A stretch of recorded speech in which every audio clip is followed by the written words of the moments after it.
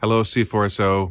Hello, church family. Hello to you from one of your brothers in the upper left. A warm-ish and today non-rainy hello from us at All Souls in Seattle, Washington. My name is Andy Pelander. I'm the rector here. Thankful as always to be able to share some prayer and needs that we have, and also just to invite you to celebrate with us.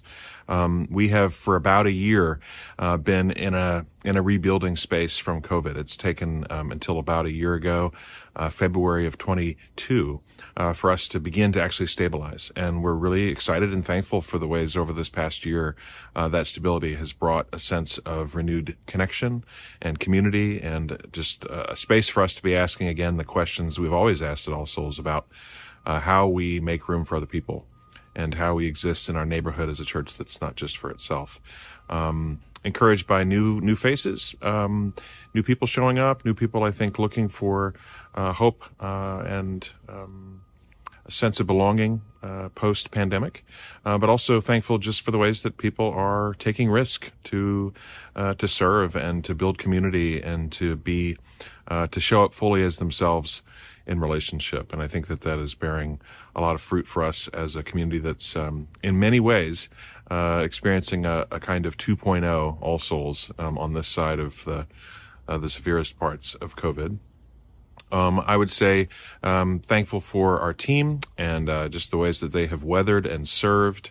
Our leadership, our staff and vestry have shown up a lot of times in a lot of spaces where there were real obstacles.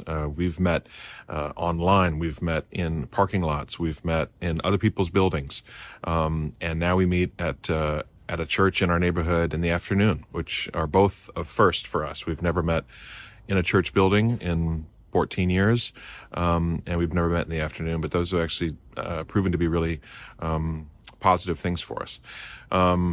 It does conflict this week with the Super Bowl to be having church right in the middle of the game, but oh well, we carry on.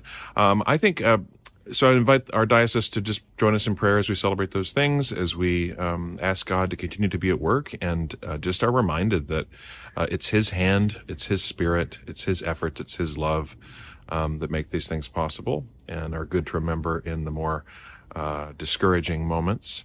I would ask for prayer. I think I imagine this may be a prayer request that's familiar to many of us, that in the midst of health, in the midst of life, in the midst of God being very evident in a community like ours, there are also things that tend to emerge. I think the enemy wants to thwart and wants to accuse and wants to just complicate and frustrate our efforts to really show up the ways we want to love each other well. And so I am aware and certainly have just been carrying some weight, some heaviness, some I think not fear, but am coming before Jesus and asking Him to push back the forces of darkness and evil and ill-timed power saws. Jesus would simply push back the activities and efforts that thwart His good work, and that for any in our community, any in our neighborhood who sense a barrier, who sense some kind of disqualification, who sense just an apprehension about showing up and bringing everything that they are, and trusting that God can hold that, that all those barriers would be removed. And so bless all of you in your continued work as you seek the kingdom, as you winsomely tell the story and bear witness to the work and love of Jesus Christ. And pray for us up here if you think of us.